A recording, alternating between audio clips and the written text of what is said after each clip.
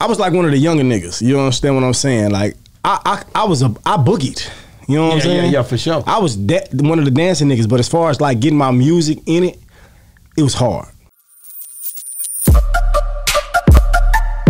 Yeah, we on Boss Talk 101. Ask you about the boogie movement and the way, because that's where you came in at, right? Mm-hmm. Like, how was it, like, that energy and that feel, and do you feel like we are sitting in the right place since we've made it thus far? As far as that early in on that movement, I was like one of the younger niggas. You understand what I'm saying? Like I boogied. You know what I'm saying? Yeah, for sure. I was one of the dancing niggas, but as far as like getting my music in it, it was hard.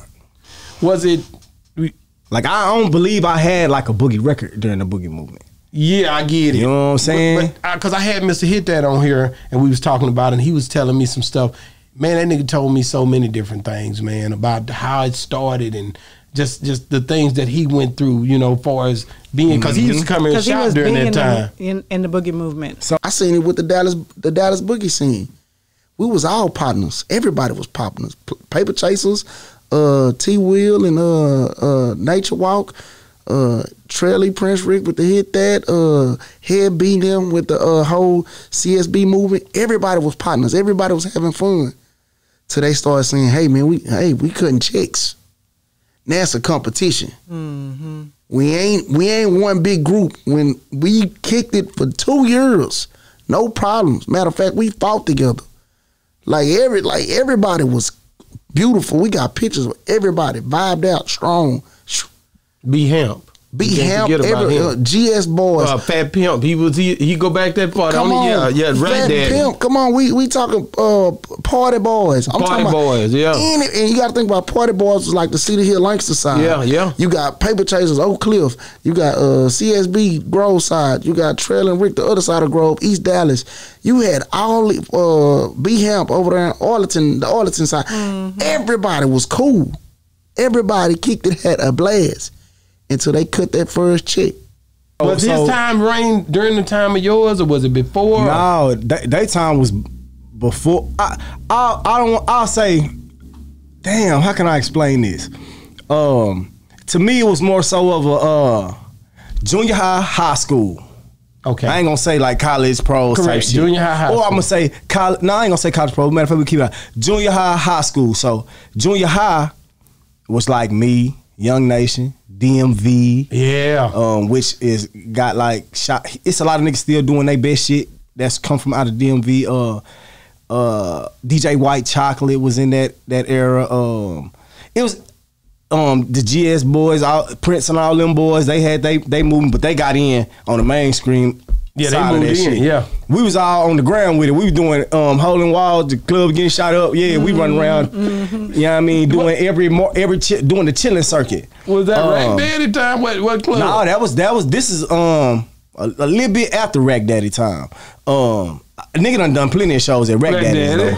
Both of them. So this was before, you know, because we had Rainwater on here. So Rainwater talk about a Hawaii trip that he was taking. Yeah, this was before. I think all this stuff happened. Like that. So yeah, boom. because he said he took a lot of people. He did that. He did that. He did reach out to you too? No. See, this is what I'm trying to tell you. So it was the junior high side of this. Okay. And then you had the high school side of this, which you had your Trilly, Prince Ricks. Yeah. That's how I hit that. All that shit like that. Your Young T's. You had DeRose doing his best shit. God damn, it's so much. Y'all, I'm on the spot. Party boys. Yeah. Niggas gonna be mad at me. I don't care though, cause it's. I miss those days. I remember Damn D had that. Yeah. She just man, I remember that. Like we was sneaking in the club. You know what I'm saying? we was sneaking I was sneaking in the club. Papa Ron was like, nigga, her grandma DJ shit. Come on. Type shit. Like that's how I was getting in there hearing this shit. Like like even just learning how to make the music that was just a little bit more mature, because I was already having my way. Like everybody that was in the junior high shit, we was already analytically, if you would have got down, like I always love to say, simulate our lives in that next 2 years, we was gonna be in position anyway, because we was working our ass off. And all the kids that was around us at the time that was our age, they was turning 18, 19, them niggas, we was gonna be the ones in the club. So now y'all gonna have to play us. Yeah. You know what I'm saying? They gonna be requesting this shit. Like, They ain't in the clubs right now. They out here at these house parties and these little teen events playing our shit. They not playing that grown shit. You understand what I'm saying? So it just kind of translated over. That's why I said it was more so of trusting the process, and it grew with it. But even with that, I was on the low side of that. Yeah, I don't feel like I was ever pushed to the forefront of none of that shit. Yeah. I think people just noticed like this nigga is swimming through every water. We won't go away. No, facts. And I think that's dope because that's what built tenacity and strength, to be honest with you. No, facts. It was just more so, it was frustration. When you know you dope, and it's just more so a thing of you had to understand. Like what I was learning during that time was more so understanding the game and just where I was at the time. You never was frustrated to a point of where you was gonna give it up? Nah, in my mind, I ain't never.